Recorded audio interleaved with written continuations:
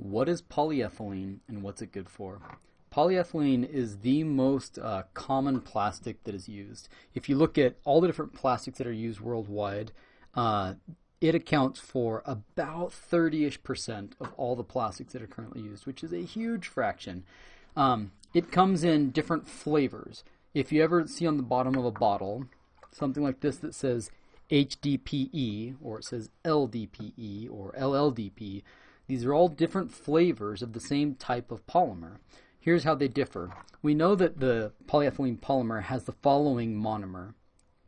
It's these carbons bonded to one another that form the backbone.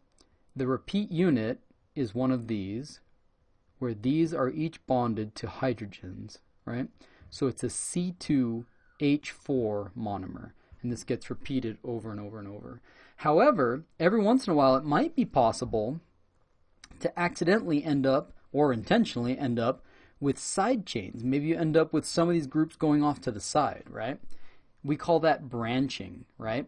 If there are long branches like you see in this one here, you end up with low density polyethylene. And that makes sense because if it was no branches, you could imagine these could stack up really nicely.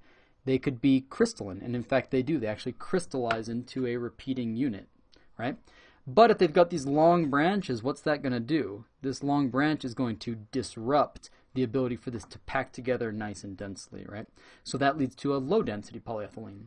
And then you can end up with sort of a medium ground, what's called a linear low density polyethylene. So it's essentially short branches instead of long branches. If your branches are just 1 or 2 units long, then you end up with short branching, and that's going to be somewhere in between high density and low density. And the properties are pretty different.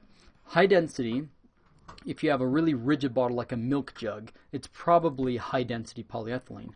But if it's a more flexible, like this is very flexible bottle, this rubbing alcohol bottle, this is and it says right on it, low density polyethylene, LDPE. So you can feel it, it's much flimsier, it's not nearly as rigid.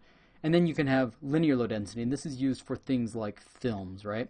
Now you can achieve these different things by processing them in different ways. If you extrude the polymer out, and if you're not familiar with extrusion, think of Play-Doh, right? When you squeeze the Play-Doh through some sort of shape, that's essentially how you could make something like these materials, right? If you do it at really high pressures and low temperatures, then you're causing it to get squirted out really quickly, and it doesn't allow it to achieve its lowest energy configuration, which is going to be high density. If you do it under slowly, so at low pressures and high temperatures, so it has lots of thermal energy to line up, it's much more likely to be high density polyethylene, right? And they use this primarily for packaging, bottles, and it's just an incredibly important polymer. Like I said, it makes up about 1/3 of our overall polymers used, and about, in the packaging market, about half of packaging is polyethylene. Now, where was it discovered? You can read more about this on the wiki page. It's pretty fascinating.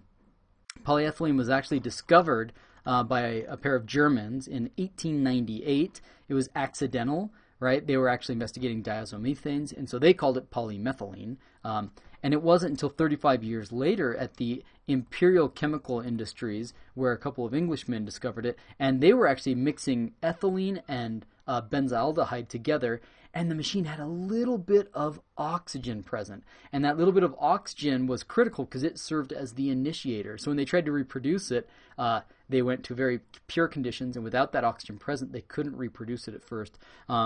But it was later that they figured out that initiator was playing an important role.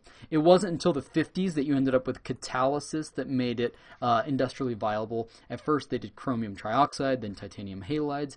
Later it was magnesium chlorides. Nowadays we have really great initiators that allow us to polymerize these ethylene monomers to form long chains in very controlled ways.